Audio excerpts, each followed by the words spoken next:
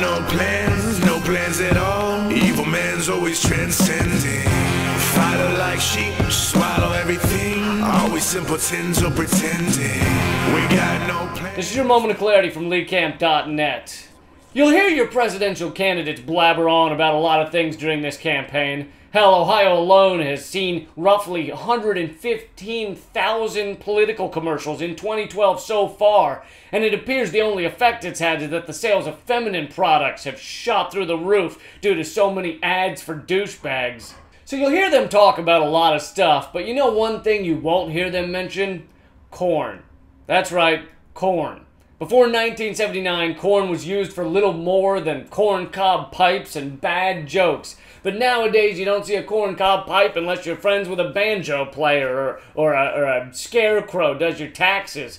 So the corn lobby convinced the government to subsidize corn, and it's now to the tune of between $10 and $30 billion per year, more than wheat, rice, and soy combined. Corn is now in 3 out of 4 products that you buy at the grocery store. Think about that. You grab a soda, you're eating corn. You enjoy some yogurt, you're eating corn. You get dried fruit, it's sweetened with corn. A chicken nugget has 37 ingredients in it, 30 of which made from eggplant. I'm sorry, corn. Corn, it's made from corn. Which begs the question, why are we still calling it a chicken nugget? It should be called a corn nugget with a hint of chicken. But who am I kidding? We've had our heads up our asses about food names for a long time. Hot dogs don't have any dogs in them, and hamburgers don't have any ham in them.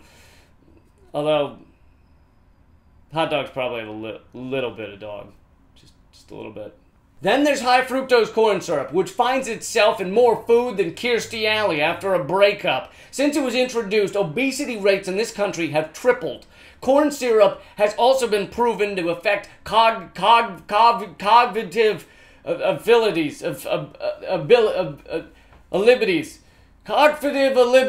and soda companies keep using it because it's 20% cheaper than sugar. At least that's why they say they use it. I think they use it because they know they need dumb as candy corn customers in order to convince them to keep buying and drinking a liquid that is known to f up their cognitive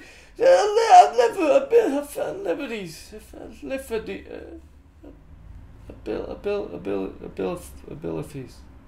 And finally, there's ethanol, a fuel made from corn that is far less efficient than gasoline and causes more global warming emissions. The best part is that over the course of 1 year, we take enough corn to feed 412 million people for a year, and we turn it into ethanol. How sick is that? So I've got a better idea. Let's take those people who were gonna starve to death during the course of that year anyway and turn them into the fuel that powers our cars. I mean, human oil is the wave of the future. We don't give a about those people starving, but you know what we do give a about? Cheap gasoline. And to think, all those years ago, the settlers thought the Native Americans gave them corn as a gift.